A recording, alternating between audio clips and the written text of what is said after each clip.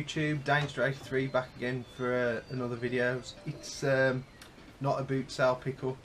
There's a couple of items from the boot sale, but mainly my finds are off Shpock and through a contact who I bought stuff off Gumtree in the past. So it's not going to be usual boot sale pickup, so there is a bit more retro quality stuff, I suppose, as it's very hard to find at the boot sale. Not that we don't find it, but this is more your stuff that I've been able to sort through. Boot sales got rained off the weekend, not for the one to try, and me and my mate Liam went out again. Didn't go to the ones that we've been to in the previous week, thought we'd try some different ones. Basically we tried 5 car boots yesterday on Sunday and we picked up nothing. Anything we got? No, nothing. Nothing, we didn't get nothing. And a couple of my other pickups are from a retro gaming shop, not here in Dudley, although we do have 2 here in Dudley. Me and Liam drove over to Birmingham after getting fed up and not getting nothing from the boot sales and thought we'd try out this gaming shop, and I'll show you what I picked up from there. So first off, I'll show you my 2 boot sale finds from Saturday. I mean, the weather was miserable Saturday as well. I spent a grand total of £2.50 and that was over 2 car boot sales. All I got from the 1 car boot sale was I went to the toilet and I tried in some dog mess. That was all I got from the 1 car boot sale, which was a joy. I did pick up this book, Gears of War 2. It's really nice. I'm going to try and get better at holding stuff so you can actually see it, and as you can see I paid 50p for this. I think it's just like a strategy guide, but it's a really nice hardback version. So yeah, that was 50p, that was from Saturday. And I got this little Mario car. Let's see if I can put it without the glare. It's not actually that nice today, it is still humid, but the weather's miserable, it's been raining. It says £4, the lady said I could have it for 2, it's still sealed, little Mario Kart. I believe it's one of the variants from the Mario DS game. So yeah, that was all I got from the boot sale really. Then I've got a connection who I spoke to on Gumtree. I bought a load of NES stuff off him in the past in one of my previous videos. And he's dropped me a message a couple of weeks ago saying, look, I've got loads of stuff to sell. I'll drop you a message with what I got. And to be fair, I don't pester him, I just messaged him this weekend because I haven't been to the booters. I said, look, what you got for sale, how much do you want for it, etc. And he sent me pictures of what he wanted. And as usual, I asked how much he wanted for the lot, and it was a bit more than I wanted to pay because there was a lot of sports titles in there. And I weren't arsy with him, I just said, to be honest, often the sports titles are just worth the value of the case. And I wasn't prepared to pay that much. And he said, well, I'll accept this. And it was still a bit too steep for me, so I just went through and picked through the games that I knew I wanted. A couple I think I've already got, but for the price he charged me it was worth getting, because obviously, as you know, I'm going to be selling at Revival. Makes me a bit of a lizard, I suppose, but well, I'll see, it is, at least if I pick it up, I'm going to keep that money in the hobby. I know I say that all the while. That's why I don't leave stuff behind at the booters that I know that I can turn over, because I'd rather I made that money and put it back into the hobby than just a general reseller. And I know Kevin Wolford 123, hope I've got your name right, Kev. He had a bit of issue. He's done a video recently that he's took down with someone who just basically goes around his local buy and sells and just buys everything regardless. Now, I hate that at the boot sale when I see someone just getting everything knowing they're going to sell it for 100%. Like, they're not even keeping any of it. There is other guys like myself who I see around the booters who collect, and we often speak to each other, show each other what we got, have a bit of banter saying how lucky you am you've got it, and I've got no problem with them. And I know some of them are like me, they pick it up to you know, obviously move some on, trade it, but the majority they keep, which is pretty cool. But I hate people who just buy it 100% to make a living out of. Even, I don't mind so much the people who you can probably tell it who do it for a living. Like, there's a guy called Nick Hills who picks stuff up. He's got a Facebook, a YouTube and Facebook page, should I say, and he does it purely for profit, but he does it a legit way. He pays tax on it, whereas my local lot seem to be doing it as well as signing on, you know what I mean? And that does get on my nose a bit, because, you know, I pay my taxes and everything, and these lot people seem to be just trying to make a quick buck without doing it the legit way. So anyway, forgetting about that, I'll show you what I picked up off this guy.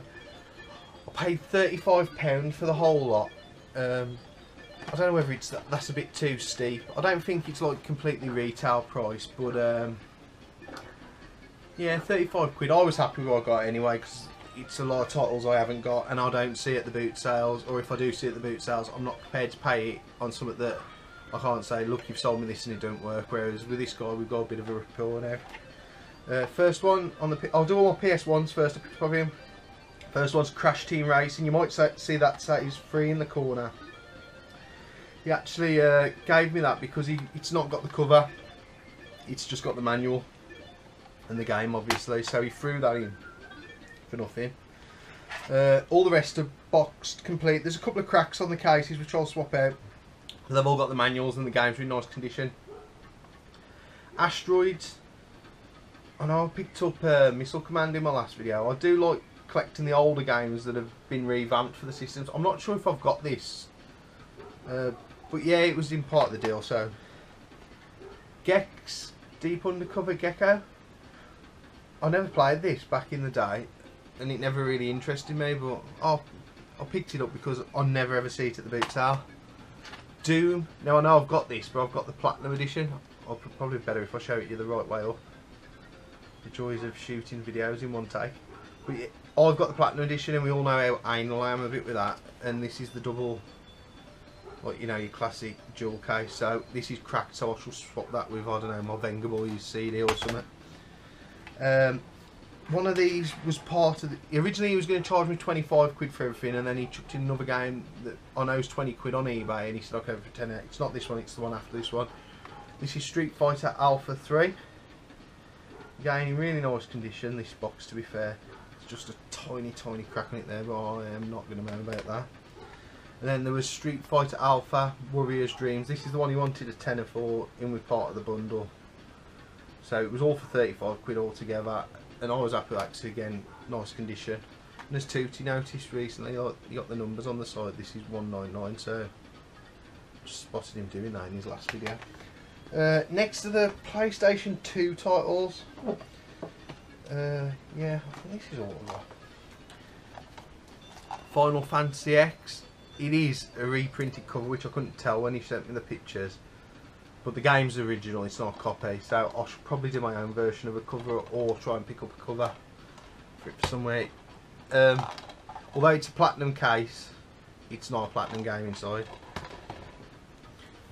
Final Fantasy X2, I'm sure I've picked this up recently. I'm not too sure, I just, you know, I offered to take them all off him, and in the end I just went through the titles that I knew I needed or I knew would be easy to trade on. Final Fantasy X12, I think this is. I don't know, these numbers confuse me with the X's and the numbers and everything. And Dragon Ball Z Budokai or something like that. Now, I've got 3 Dragon Ball Z games for the PS2, and I'm not sure if there's more than that, because I thought this was one of the ones I got, but I think there's a different series of this with a word beginning with T on the end, so I'm not too sure. I shall double check it with my list. And finally, in that pickup, 2 Master System games which I ain't got. Still got the little tabby things at the top. All boxes are complete, nice condition cards.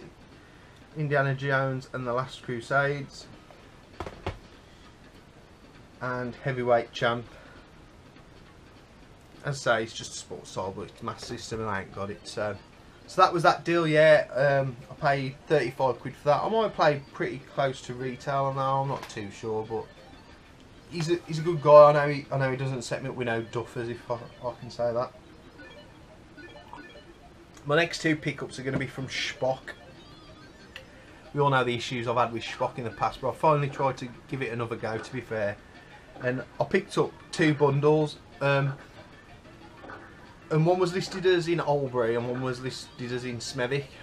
And when I got there and put in the postcode from one address to the other, there was literally 0.3 miles away, so it worked out quite handy. Like, literally, it was a drive down the road, turn left, and I was there. So the first one I picked up is a Master System 2. It's got all the wires and that, they're all over there, we don't need to see the wires. There'll be a dust, genuine dust, like, you know, when it's been kept in a loft or anything. Seems in nice condition. I will test it. I mean, it'll just go in my pile of other Mega Drives that I'm going to move on, because I did just buy this for the games that was with it. 2 controllers. They seem in nice condition. One's got a bit of a loose pad. I think it might be that one. But there's no chewed up wires, no showing of the wires or nothing, so I was pretty pleased with them. And the 3 games, 2 of which I definitely wanted. And one I wasn't that bothered about, but I will keep it because it's the American version. First one is the Classic Collection with Gunstar Heroes, Altered Beast, Flicky and Alex Kidd in the Enchanted Kingdom. Next one, this is the one I'm not that bothered about, but it is the US version, it's the Genesis version, it's Super WrestleMania. I don't believe there's any variance in the characters. If I'm wrong, please tell me. Ross will keep it anyway because it's a American one, so it'll just go in my collection even though I've got the PAL version. And this is the American version of Toxic Crusaders. Both the last 2 are just carts only. But I used to love Toxic Crusaders, the cartoon, as a kid, and I wouldn't mind getting the B movies that were released. Obviously, before that, the Toxic Avenger, if I could get them on DVD for a reasonable price. So I paid 25 quid for that lot. As I say, I should probably just move on the Mega Drive, and I'm 100% keeping the 3 games. And the other bundle I picked up down the road, I paid a tenner for all these games. Now there's only 2 of them that's got manuals, all the rest are just boxes and carts. Coincidentally, that lady who sold me the Mega Drive, she's got loads of NES stuff for sale, but it's proper top end price.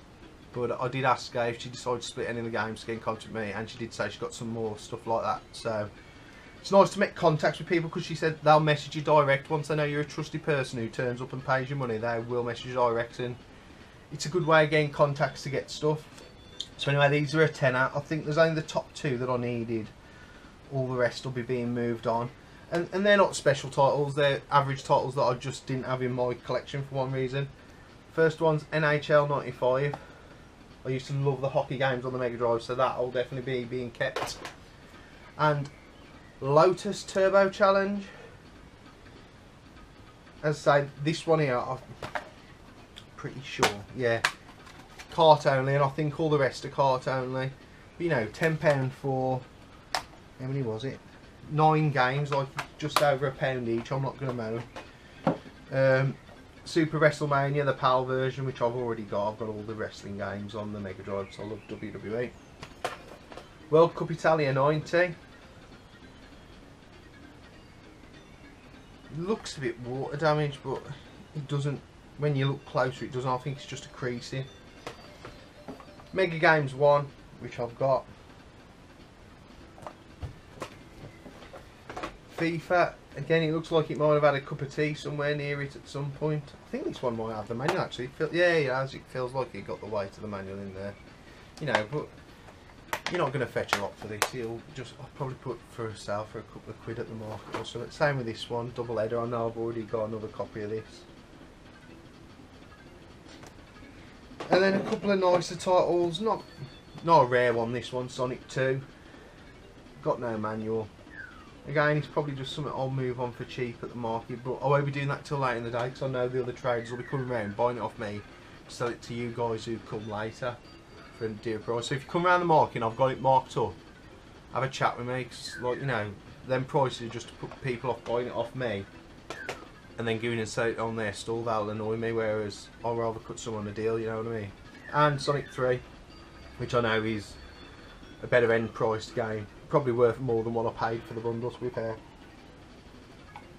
And say, no manual, but the carts are all in really nice condition, so I've got that complete, so they'll be being moved on again. And finally, is from the trip where me and Liam went over to Entertainment World. It's in, I want to say it's Sheldon in Birmingham, so if you ever get a chance, pop over. The guy who runs it wasn't there, but his mum was there, and another guy who helps out. Really sound, got tons and tons of stuff. It's easily the biggest retro gaming store locally around here I've been to. If there's others, hopefully I'll get to visit them some point. Really nice setup. A lot of the stuff's priced up, and I noticed some of the more expensive stuff wasn't. Obviously, because they probably didn't want to lose out. They do check eBay prices, but they do check the sold listings, which is good, not the buy it nows. And they do knock a few quid off. So, funnily enough, the 3 things I was asking for, they hadn't got. Which I know one was the disc for the GameCube Game Boy Advance player. They ain't got that. Ain't got a copy of Psycho Fox. And on Courier Crisis on the PS1, it's not even a rare title, it's just, I used to love that. It's the bloke on the mountain bike who goes around doing jobs. It's brilliant. I used to love it. But I did pick up 2 things from there, both PC Engine games. One was, I was going to say cart only then, so it's card only, and one was box complete. First one was Chase HQ. If none of you have seen these before, or they're called Hue cards. How this technology did not kick off, I do not know, because this is a brilliant way to have games. I'd even go as far as say it's better than CDs. Obviously you're limited what you can put on them, but obviously in modern days I'd have thought this would be a better way to make games. Absolutely brilliant, really cool to collect. Chase HQ, I love that game. And the next one I didn't even know was out on the PC Engine. This is Box and Complete, and it's Space Invaders. I haven't had a chance to fire them up yet. I'll just open the case and show you the cart. And that one was £12, so I spent £18 in the shop, to be fair. As I say, it was a great shop. Just asked them to open up any of the cupboards and they'd let you have a look through. My mate left his contact details because they sell toys as well, and his friend's into collecting Ghostbusters toys, and he's into a bit of Warhammer, and they've got all that sort of stuff, so they'll be getting in touch with him about that. They've got loads of PC Engine games, but the trouble is with the PC Engine, with it all being written in Japanese, and as you can see from the back, there's no display of what the game is. So I was stood there on my phone, because I know there's some brilliant shoot 'em ups on it, hoping I'd find it some, but they haven't got none. And as I say, some stuff was as you expect in one of these shops, really close to retail, but I enjoyed it. I enjoyed having a look through. We was probably there for the best part of 40 minutes, an hour, and then went to a rubbish car boot on the way back, which I paid 30p to get into, but that's beside the point. And I shall go over again. I probably won't go over again for another 2-3 months, but now that first visit's out the way and you've got to have a bit of a chat, it's good, like, and as she said, like, if you come over next time and you want more and you bundle it up together, you'll get more of a discount, which is really cool. I'd say that's Entertainment World, Sheldon, Birmingham, if you ever get a chance to visit. And all I want to do now is just talk about a few channel room updates, whatever you want to call them. This could be going behind me for a start. I've never showed you a lot in here, actually. I'm going to show you now. Like, this is my shame. Look at that in there. You've got me Spectrums. There's 2 Spectrums in there, 2 Commodore 64s. There's 2 Amstrad CPCs over back, and the old Philips video pack, and a Sony Trinitron, which I picked up for £3. Well, I think it's on the blink. I picked it up for £3 from the booter. I had it working and now I can't.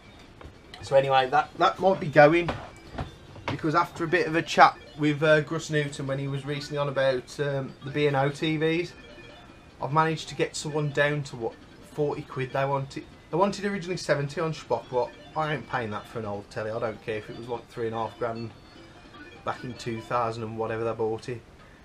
I'll go down to 40 quid and I'm happy to pay that. So that could be going there, which means in future videos I'll be moving my camera angle a bit, and where you can see Wizenly's on my new modern telly there for the Mega Drive. I always love this. I remember seeing it on Games Master as one of the challenges. Great game.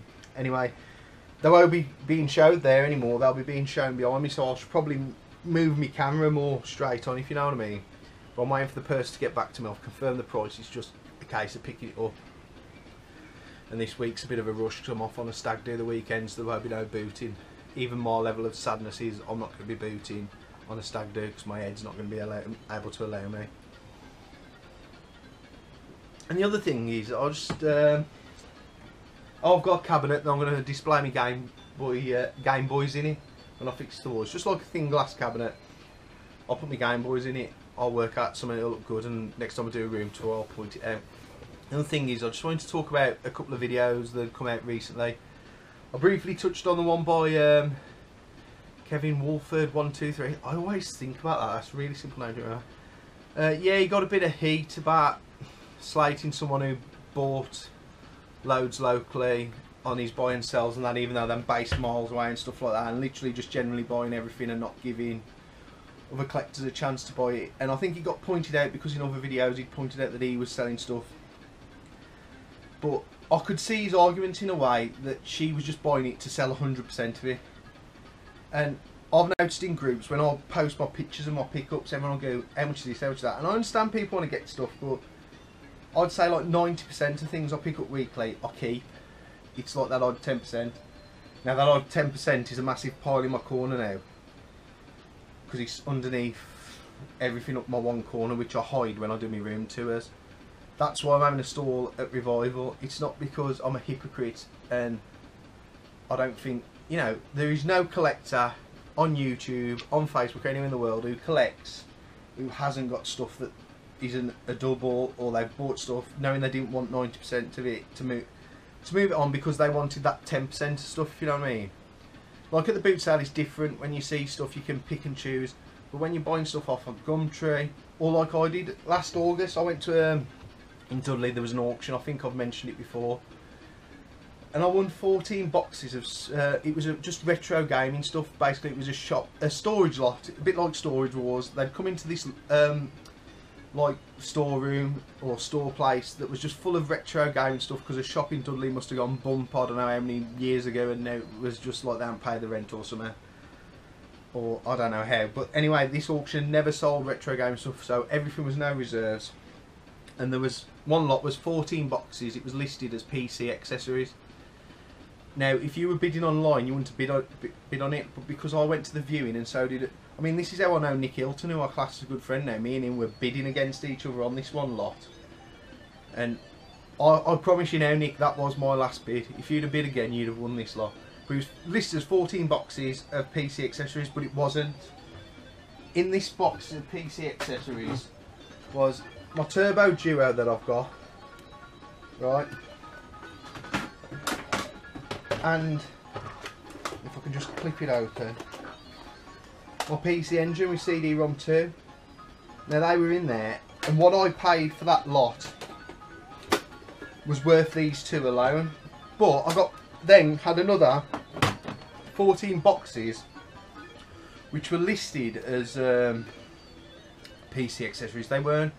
They were controllers basically. I mean, I've got all the different coloured N64 controllers which I'm keeping for myself. They were in that lot. I wouldn't have got them if it wasn't for winning that lot. But it means I've got like 13 boxes worth of stuff I didn't really want, but I was happy to pay that to get what I wanted. So now underneath my bed lives boxes and boxes of controllers, which is why I'm having a stall at Revival, because once I clear that stuff out, I can have more stuff to display in my room. It's like I've got two GameCubes over the side that I don't need. I've got my one that I want over there, but I bought them GameCubes for the games with them. So I'll probably cover what I paid for that GameCube when I took a risk of it on the boot sale when I sell it, but I should probably then go and buy some more games with it. I think that's what Kev's argument is when you've got people like us who buy it and resell it to fellow gamers. One, we're probably going to cut you a deal because we're going to stand there for 10 minutes and have a bit of a banter, so I'm going to cut you a good price. Or I know you and I know you're looking for something and we do some sort of trade. His argument is that person never has any interest in keeping any of the games, and I can understand that. And I think he'll agree he went a bit too far by naming that person in the video, which he probably done that video in the heat of the moment of doing it, and looking back he probably shouldn't have named that person, understandably that, you know, if you're part of that Facebook group where the argument was going over, you knew who it was anyway. I'm banned from that group personally, so I'm not that bothered. I'm not that bothered about getting back in that group either, but that's another story altogether.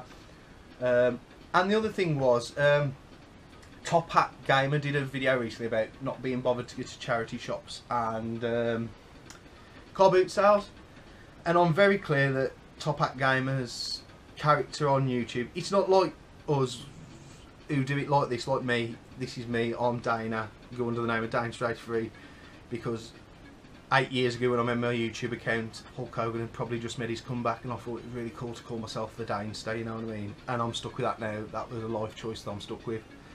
But yeah, it's me, whereas he's very much a character like the angry video game nerd. So I do take, when he does a video, very much tongue-in-cheek, and he was saying it's not really worth going to charity shops and boot sales, whereas you only need to search around, especially the UK collectors. It still is. Tootie every week finds something worth getting out of bed for, as do others. Kevin Wolford picked up NES with a load of games this weekend. What you've got to be prepared to do is do the legwork. Like, I mean, I went out this weekend completely enough to waste of time. The best thing that come out of it is me and my mate had a bit of banter driving round. But if you do put in the legwork, it is worth it. And as I say, I'm not having a pop at him. He's a much bigger YouTuber than me. I wouldn't be stupid enough to do that. But if anyone watched that video and took it deadly serious, I wouldn't. Boot sales are worth doing. And Retro Collect recently posted an article on their site, and I love Retro Collect, and it was saying all the days of finding gems at the boot sale time gone by. And if you're going to turn up at 8 o'clock, yeah, they am. But if you're willing to turn up there, be the first there, put up with a bit of hustle and bustle, and have a bit of luck, you will still find stuff. And I enjoy it. I'll get the buzz out of getting up on a Saturday and Sunday morning if I ain't got work, and knowing I could go to the boot sale and find something today I ain't seen before. I could walk around and see 100 copies of FIFA 08 again. I'm thinking of buying them all, actually, to be fair, to get the monopoly on them on eBay. To buy all the copies of FIFA 08, that's my money making scheme of the future. But in all seriousness, there is still stuff out there, but you've got to be committed. You've got to be prepared to go out like I did this weekend and get nothing. If you're not committed and you can't get out of bed early, you're not going to find nothing, and he is right in that aspect. And I say them with just a couple of things. I don't normally talk about other YouTube channels and what they're doing. I just wanted to talk about them couple of things because I had an opinion on them, really, and I probably will have more opinions as I get more confident on YouTube. That's it for today, really. I've done my pickups, had my little bit of say. I'll show you all my Resident Evil Umbrella Chronicles t-shirt with the dog on. It's like a promo t-shirt. I am running low on t-shirts, so you might start seeing some really dull t-shirts soon until I pick up some more. Won't be no video from next weekend unless I manage to do a Let's Play at some point this week. One of me having a blast games. So until then, have a good one. See you on the next one. Don't forget to like, comment and subscribe. And ta-ra for now.